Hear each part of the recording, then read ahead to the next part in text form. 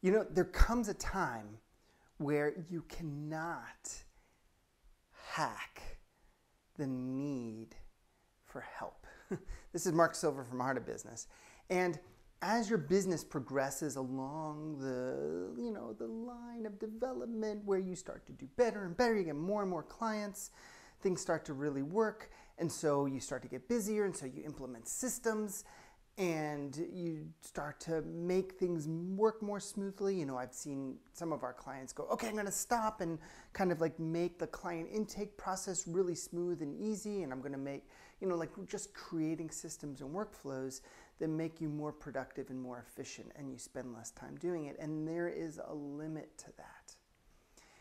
Eventually, you're going to get to the point where you need help.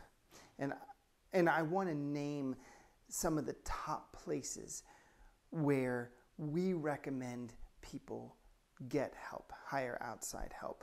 Even if you have the skill to do it. Sometimes you don't have the skill and it's just kind of obvious, but even if you have the skill to do it.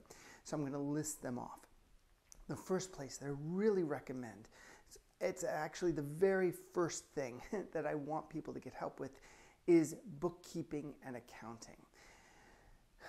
This can happen relatively early in business development, and we recommend it, one, because there's often a big emotional burden around bookkeeping, around carrying and tracking your money.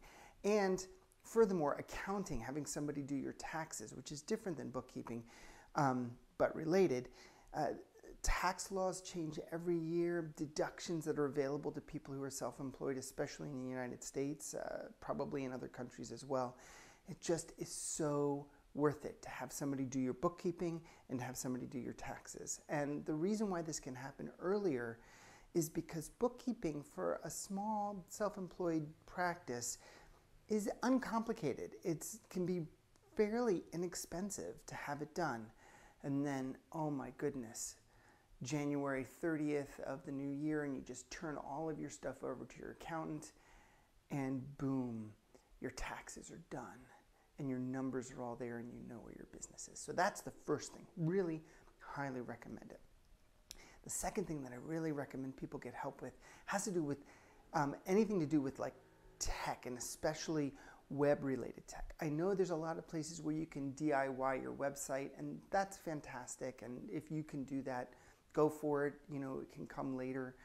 But eventually there's probably going to be some things that are going to be a little bit more complicated that you want to do with your website, whether it's taking orders online, whether it's making sure that your autoresponder series works, for very particular audiences, and segmenting, whether there's just more sophisticated things you start to do with your business and with your website. For you to be able to hire someone and have them make your website look really beautiful and professional, and for them to be able to deal with the tech aspects that you may wrestle with for hours and hours, instead they go, and it's done. Whew. That relieves so much emotional stress. It relieves so much time, frees up time for you, and it helps you to actually make the business work better. The third place where people tend to get help that we recommend highly, and it's the third in this sequence, is administrative help.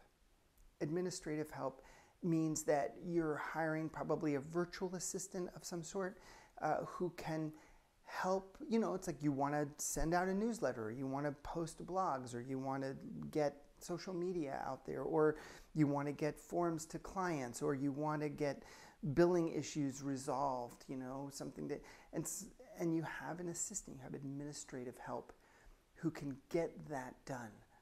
It means that you can spend a half hour or an hour creating content and hand it off, instead of spending an additional hour or two dealing with all the tech stuff around getting it out. The reason why these pieces are so important in the sequence is because the idea of a successful self-employed person totally solo is a lie, the same way that it's a lie throughout most of society, because we all need help. None of us do it on our own, right? Every business depends on an entire ecosystem of a society and an economy, whether it's the post office, whether it's the roads, whether it's the banking system, whatever it is, there's all these different things that we depend on. And you're already getting help. You might as well get a little bit more help in the areas that are really burdensome to you so that your business can really fly. Now, it's a separate question about deciding exactly when to bring in each of those pieces. And you suffice to say that you don't want to bring on too much too soon because there's no reason for it to be a financial burden. But you do want to bring it on before you're completely exhausted and wiped out and you're missing out on opportunities and dropping balls on clients. So I hope this has been helpful for you to start to think through the kind of help you can get in your business and the sequence to do it in. If you have any questions or comments, I'm also curious to hear about your experience. Let's talk about it. Let me hear about it. All right, blessings to you and your business.